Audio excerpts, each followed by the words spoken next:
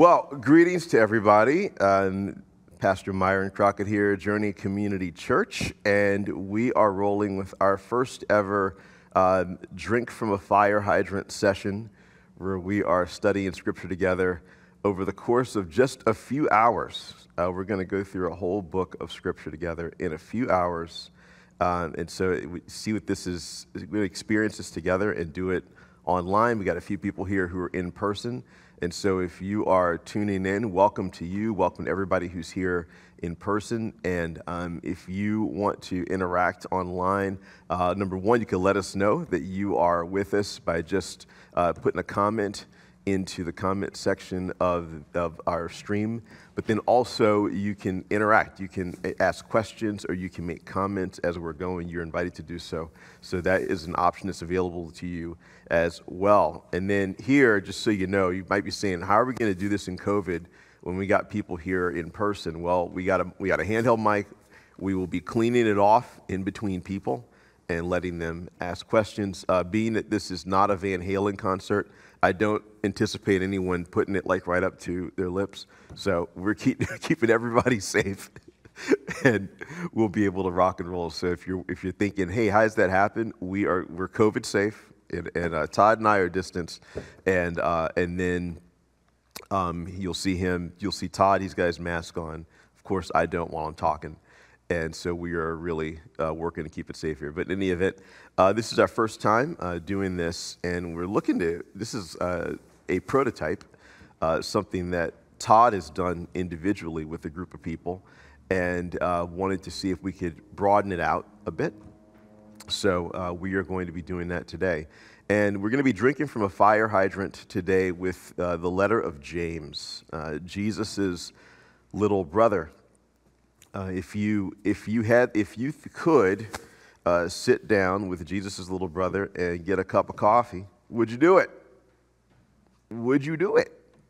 If he said, "Hey, let's go get a cup of coffee at Starbucks or your favorite coffee shop," he's buying. Would you do it? And what would you want to know from him? Well, of course, there's probably all kinds of questions that you would ask that he didn't necessarily answer in his letter, but I would imagine that most, if not all, of what he wrote in his letter that he wrote to ancient Christians would be a good part of your conversation. And so we're going to be looking at this letter from Jesus' little brother, James, which is thought by some scholars to be the oldest book in the entire New Testament. And I actually think that there's some truth to that. I think that's actually a good guess. And so it's James, of course, is the brother of Jesus, obviously Jewish. And the reason I'm bringing that up is because this is a very Jewish letter and has a structure to it. And at times it could be easy to miss the structure because he's writing in a way that's very different from, let's say, Paul the Apostle, or a way that's very different from, let's say, the writer of the book of Hebrews, that have these arguments that are highly structured and you know where they're going. They give you kind of a thesis statement for each section. James doesn't, he's not that obvious. You have to figure out where he's going, and some people think it's rather haphazard. So it's often called the book of Proverbs for the New Testament, or Proverbs of the New Testament. Because if you look at Proverbs, sometimes we think Proverbs is haphazard. It feels that way because you got these different sayings that are just random. They're great, but they don't seem like they're organized. Well, actually, book of Proverbs, believe it or not, is organized into sections. And James actually is organized in a way. And I'm sure people would differ in terms of the way they might do that. That's fine. But there is some consensus as to some of the things that James is doing. So we're going to be looking at James in some pretty big chunks. It's going to be a little bit different from the way in which your normal devotional would go. We all use some kind of devotional at some point in time to help us to get into God's Word. Well, and usually if you're doing that daily, you have these bits and pieces, 5 verses here, 7 verses there per day, and that's just fine. And there's not only is there nothing wrong with that, there's something wonderful about that. If you're doing that, rock and roll. We're just in a different mode for our time where we're doing what I call a flyover, or drink from the fire hydrant, where we're going to be looking at big chunks at a time to come up with some big themes that we're looking at. So we're not going to be verse by verse. There's all kinds of things that you're going to see that you're going to say, wait, and that's okay. That's actually good because I hope that deepens our time. There are all kinds of things that you're going to run into. There are particular words, there's phrases, there's sections of 3, 4, 5 verses that you're going to want to camp out on, and that's great. Please keep camping out on it. But what we're going to be doing is taking a bird's eye view of the book of James, and hopefully it'll enrich our time, because sometimes taking a bird's eye view gives you a really good sense of how some things are connected, whereas when we're doing it day by day and we're taking little sections, there are bigger connections that are easy to miss. And and again, that's okay. I'm not putting down section by section devotionals. I do them too, all right? But we're in a different mode today. So we're going to be looking at James. This is the letter from Jesus' little brother. And remember, James, brother of Jesus, and also a doubter. James, along with the rest of Jesus' family, had significant doubts about who he was and what he was doing in his ministry. And James only became a disciple of Jesus after the resurrection, right? And so, but before that, he was a bit of a skeptic. And it's got to be tough growing up in the shadow of Jesus. So he got past that and ultimately became a pillar in the church. He was widely known as a man of deep prayer and a man of very deep spirituality. And he was ultimately martyred. He was executed. So he died a martyr in the first century as a Christian. And you read the book of Acts, you see James pop up here and there as a clear leader of the church, especially the church of Jerusalem. The context for this letter is you have some Jewish Christians, and it's pretty clear from reading the letter that they are Jewish, some Jewish Christians who were on the run from what's probably the very first wave of persecution of the early church. Saying that there was persecution doesn't mean that everybody and their mom was persecuting Christians all the time. Persecution was usually intermittent, which means it usually was happening in bits and pieces here and there. It was rare to have, let's say, total persecution of Christians across a big section of geography, which is not to minimize the reality of persecution. I'm sure that people undergoing it weren't thinking, oh, well, it's just a little bit. I'm sure everybody else is having an easy time. I'm not trying to minimize that, but I am trying to contextualize it. And there is a wave of persecution of some sort that seems to have come out of Jerusalem. And you have Christians who are on the run. That's one of the things that tells us that this is pretty early, is that to be in that early wave of persecution of Christians from Jerusalem means that this goes back to a time when Christians had a large presence in Jerusalem. And you'll see that folks have run and they've scattered. He starts out the letter, chapter 1, verse 1, James, a servant of God and of the Lord Jesus Christ, to the 12 tribes scattered among the nations, greetings. You see that, and there's an echo there in that last bit, the 12 tribes scattered among the nations. And you look at that and you're like, wait a minute, am I reading Old Testament or New Testament?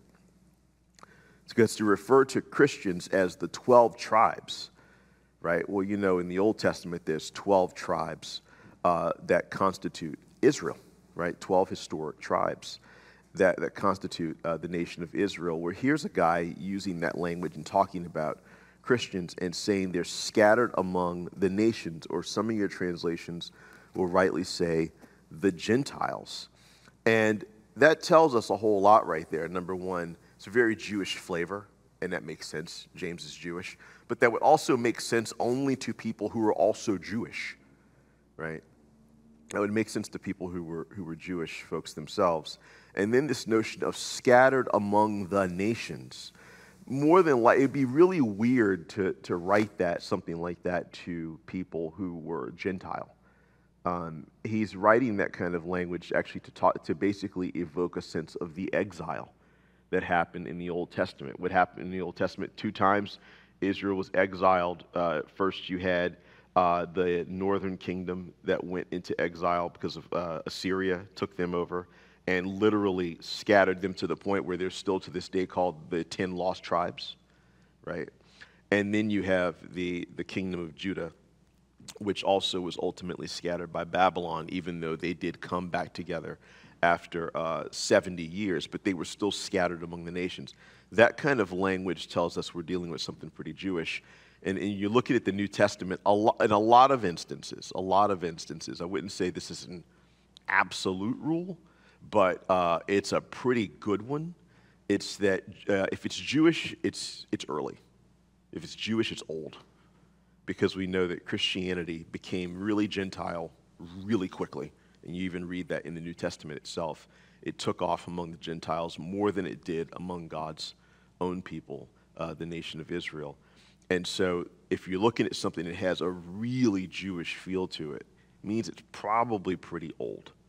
And James works like that. It's got echoes of things like the Sermon on the Mount. It's got echoes of things like the book of Proverbs. And it does not have... It has a developed kind of theology, but not the way that, let's say, Paul's letters do. It doesn't have a developed theology the way that the book of Hebrews does, or something like that, or even the letters of Peter or the letters of John.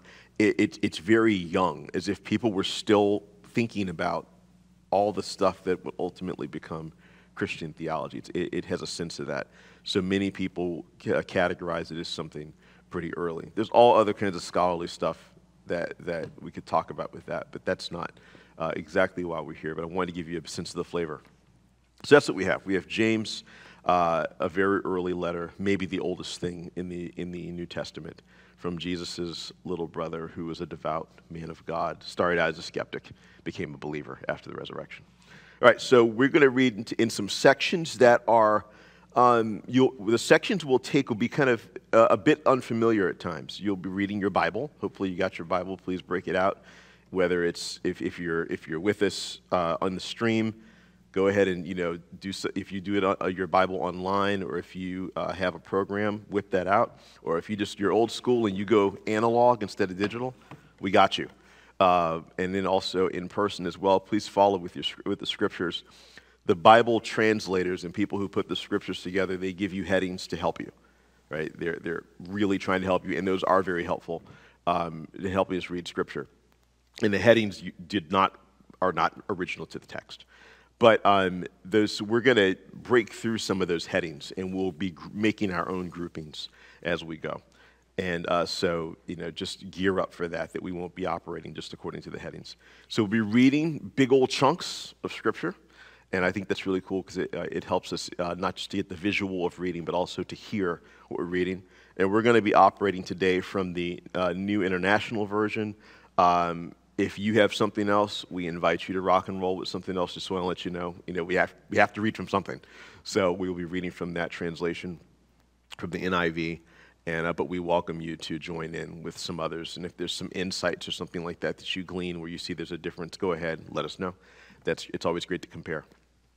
All right, let's start out in a word of prayer, though, before we get going. And then we're going to rock and roll. Lord, it's your time, it's your day. And you have given us this day, Lord. You have seen fit to wake us up, put us in our right minds, and to guide us and to live in a life that glorifies you. We do ask you to be with us as we enter into this time in your word. We need you, Lord. And we need you to speak to us and through us as a community, both in person and digitally. Please be with us and help us to grab onto the treasures of your word, to have them embedded in our hearts, and to walk this out for our own sake, for the sake of your church in the world, and for the sake of a world that needs you desperately. And please be with us. In the name of Jesus, we consecrate this time. It's yours. Amen.